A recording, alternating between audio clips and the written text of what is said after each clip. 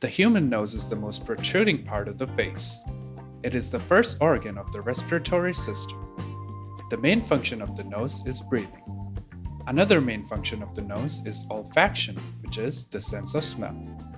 The nose is also involved in the process of speech. But have you ever noticed that our noses are quite big? Have you ever wondered how come humans have huge protruding noses and our closest relatives enjoy nice flat faces? Well, you probably don't envy the nose of a chimpanzee or gorilla. Even though they are our close relatives, they don't have such prominent face features. So what's the deal? What are we supposed to be doing with this gift? Well, if you think your nose is designed for smelling things, you are actually wrong. Our nose has evolved in this way to keep water out of the respiratory passages. We can't close our nose like we can close our mouth, but the shape of the nose, the position and size of the nostrils, and nostril hairs themselves, which are hydrophobic, all serve to block water from entering the nasal passages.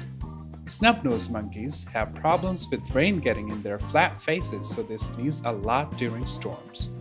On rainy days, they sit with their heads tucked between their legs to stop the water getting up their noses. Another possible reason is to allow us to breathe while we're being breastfed. The shape of a human nose helps infants breathe while suckling. Other primates have protruding jaws that allow them to breathe while suckling. If we didn't have our noses, we could be more prone to smothering. Even as adults, the shape of our nose prevents us from being suffocated by things like a pillow while we're asleep. The shape of the human nose has been sculpted in part by climate. Local adaptation to climate has had a role in the evolution of nose shape differences across human population.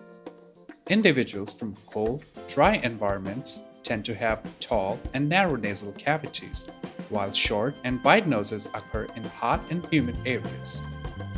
A vital function of the nose is to warm inhaled air to core body temperature and humidify it before it reaches the lower respiratory tract.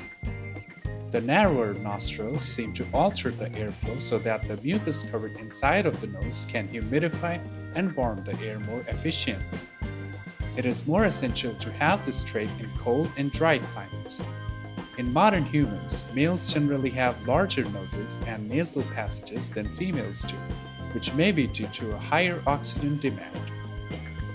So Lord Voldemort would sneeze a lot in shower, might suffocate while sleeping, and will have less people swiping right on him on Tinder or Grindr. Our nose performs a lot of functions apart from making us look good, and most importantly, distinguishes us from aliens.